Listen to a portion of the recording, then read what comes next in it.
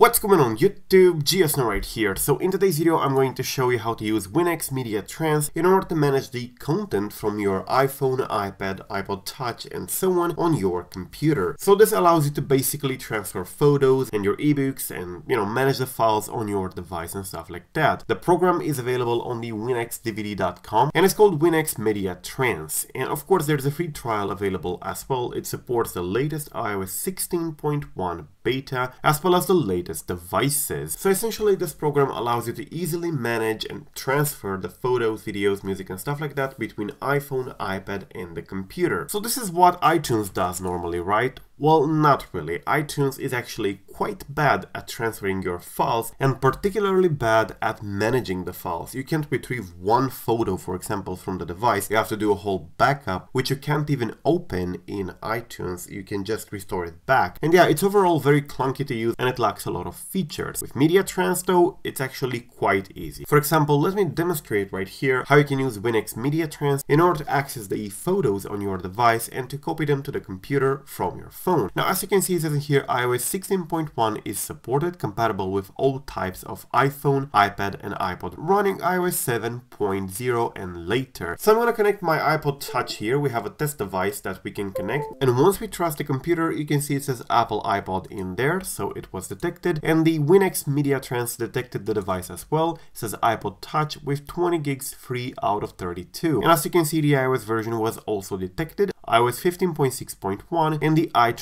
version that is currently installed. Now we press here on the photo transfer and it's as easy as that. It's gonna search all the photos on the device and as you can see I can easily browse them, select one and synchronize it over to my computer. I can easily press export over here and that's it. I have the photo right now on my computer with no effort whatsoever and I can open it for example in Paint or whatever. So yeah, there's a lot of stuff that you can do with this program in order to manage your files on your device much easier than with iTunes. iTunes, for example, doesn't have the option to do what I just did, to plug in the device, see all my photos, copy them over, and for example, delete the photo from the device and stuff like that, press synchronize and that's it. So as you can see, it's much easier with this. You can even export with encryption. Let's say, for example, that these photos over here are important. I want to copy them over to the computer, but I want to encrypt them. So I'm going to press export with encryption over here. And as you can see, this pop-up appears where you can set a password and of course only then those will be encrypted. But of course losing this password means you're going to lose the files as well. Alright, so I set up a password in there, we press OK and that's it. It says enter password to protect your data. We did that and now we can enable the exporting with encryption for both photo and video. So I'm going to press OK in there and that's it. So now if I export with encryption, I'm going to press in here and those files as you can see are my photos, but they are basically encrypted. Opening them, for example, with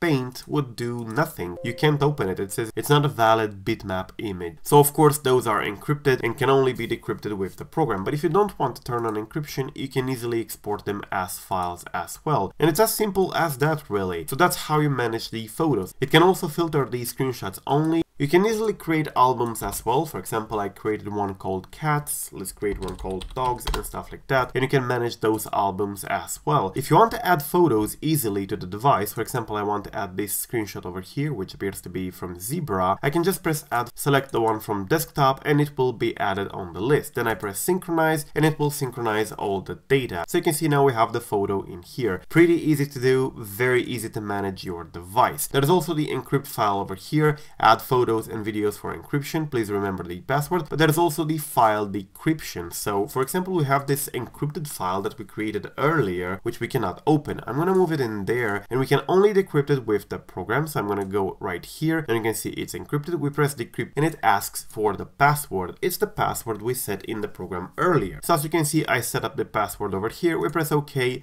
and it decrypts the file easily. Once it's decrypted, you can see the file is now available over here. So pretty easy stuff. If you want to encrypt stuff, you do the same. You drag it and drop it in here, press encrypt now, and it will use the password. And as you can see, it's now a DRMob file as well, and it can no longer be opened. So you need to decrypt it first. So you can easily encrypt and decrypt personal photos that you don't want others to have access to. There's also the option to recover the voice and ringtones over here. You can manage your ringtones, voice memos, which is important, and of course your podcasts and stuff like that. You can even delete them from here as well. There is also the flash flash drive option. Now, of course, you probably know that iOS devices don't have an SD card, so you can't just pop up the SD card and place it on the computer to use it as a storage device. So this programming here allows you to use the phone just like that, just like a flash drive. You can drag and drop files in here and they will be copied just like on a flash drive. It doesn't matter what kind of files they are. You can copy the files in there and any type would work because this acts as a flash drive. You won't be able to see the files on the device, but you will be able to carry them on the device as if it was a flash drive, and you would be able to get them back on another computer.